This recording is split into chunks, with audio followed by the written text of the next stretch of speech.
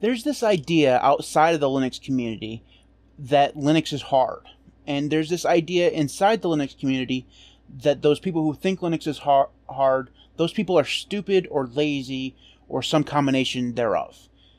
There's this contempt inside the Linux community for people outside of it, and that thing that's not really ever going to go away. We are, as a Linux community, we're always going to look down, at least some of us, on the Windows users of the world. It's just kind of our nature. We can't fix it, is what I'm trying to say. But there is some empathy to be had about how hard Linux actually can be.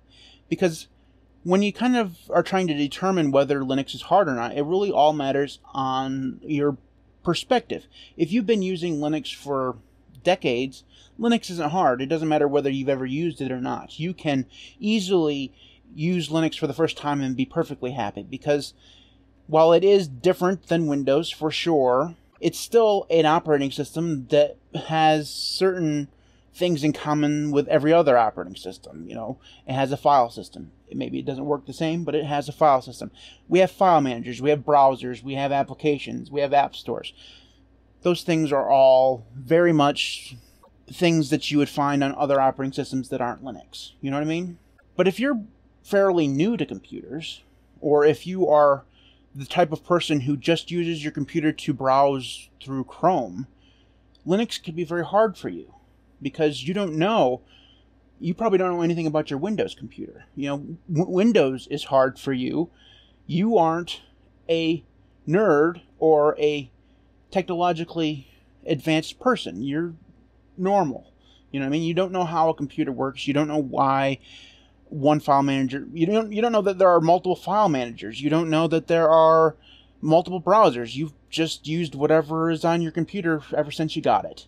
And there's nothing wrong with that. That's the way the vast majority of people use their computers. But when that person comes to Linux and finds out that there's more to the computing experience than just the browser, that's when Linux can become hard. Because for them, it is hard. They have to learn new things. And even if they try to use Linux in the same way they used Windows, where they just try to use the browser or whatever, there are going to be certain pitfalls along the way, like installation, like the differences in file pickers. I know I'm always going back to the whole file manager thing. It's just, you know, that's me. Things like taking screenshots, things like managing the display resolution, things like managing audio. Those things are all quite different on Linux than they are on Windows. Whether or not they're better or worse, we can get in a fight about that with those people on the outside. I personally think that a lot of those things are better on Linux. I know a lot of people think that they're worse on Linux, whatever, you know, the argument may be.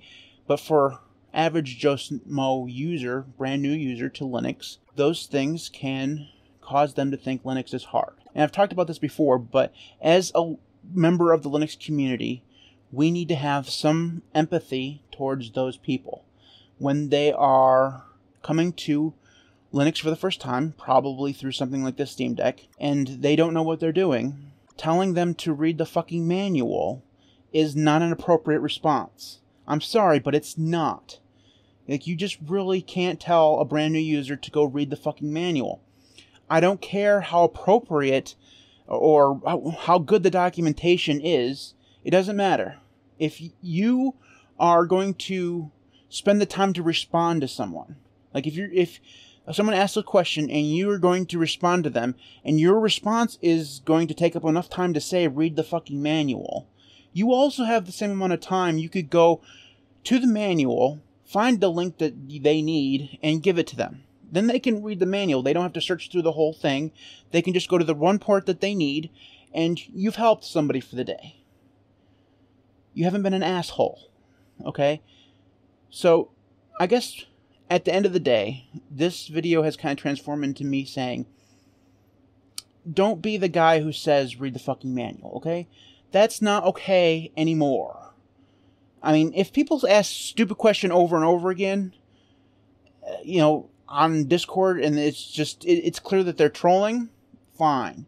But if a new user's first experience with the Linux community is someone telling them the RTFM, they're not ever going to ask another question. Okay, they're just going to go try to read the manual. When they don't understand what's in the manual, they're going to go back to Windows. And maybe for some of you who say this kind of phrasing, that's okay for you. But if we want Linux to become at least a little bit more popular, we want it to change its reputation of being hard, then we have to be willing to help. And the vast majority of people are probably willing to help, but there are so many people out there who think that it's completely appropriate to tell someone just to go read the fucking manual. And it really isn't. Don't be that guy.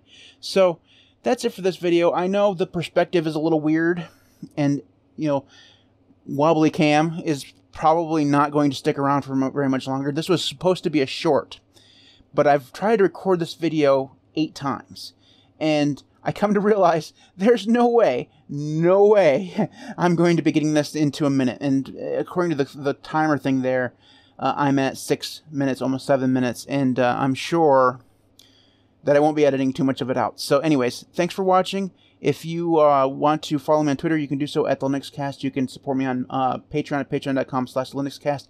I will put all of my patrons at the end of the video. So thanks everybody who does support me there. I truly do appreciate it. I'll see you guys tomorrow.